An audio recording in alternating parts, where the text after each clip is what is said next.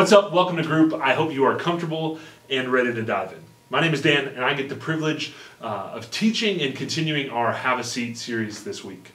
We are talking about times in our lives where we have thought, man, I wish, and then fill in the blank, were here right now. I wish they were here. I wish they could experience what I am experiencing, or I wish they could just have what I have. I wish they could see what I see. And then we're trying to think about that in terms of church, in terms of a relationship with Jesus. I just wish they could experience what I have. And we're talking about how sometimes the easiest thing to do is to simply say, have a seat. To invite someone to sit next to us and experience it together. We're looking at a story in John chapter 4 where this is basically what happens. It's an awesome story of Jesus breaking down some cultural norms and some boundaries in order to have a conversation with a Samaritan woman. And in this conversation, Jesus uses a well and water to try to connect the dots for her. Jesus knows her situation. He knows her past. He knows how messy it has been. He knows that she has been desperately searching for something. So he uses the whole getting water from a well to answer a question that she had that she may not have even realized that she actually had. She's looking for something to satisfy. She is searching for something deeper, something to make her whole, something to fulfill. And so far she's 0 for 5, at least on husbands being the answer. The thirst or the pursuit is real.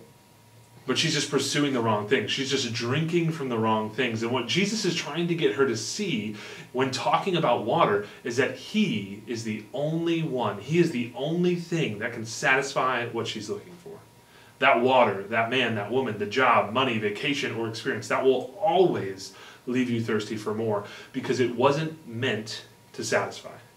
So, last week we left off with Jesus stating some tough truths to a woman. He let her know that, man, He knows about her past. He knows she's been searching for something, but she can't seem to find it. And after Jesus told her He knew about her past, her response is one of my favorites in the entire Bible. She looks at him and she goes, "Sir, I see you're a prophet." She's like, okay, you're one of those guys. You're someone who seemingly knows things because of God, I guess. So maybe in an honest attempt to get an answer to a question she's had for a long time, or maybe in an effort to just change the subject from her past, she asks Jesus a question. And as John mentioned last week, Jews and Samaritans, they don't get along. They actually hate each other, and for a lot of reasons. But in the history of this hatred and separation, they began to worship in 2 different locations, each believing they had the right location. So she decides to ask Jesus this controversial question about where the correct place to worship was. She's probably like, hey, this guy seemingly somehow knows everything about me. Maybe he can also settle this once and for all. And then we'll no longer be talking about my 5 ex-husbands. Win-win.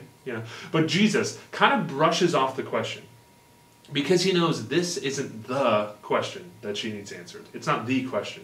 So Jesus basically says, where or the location doesn't really matter. It's the worship that matters.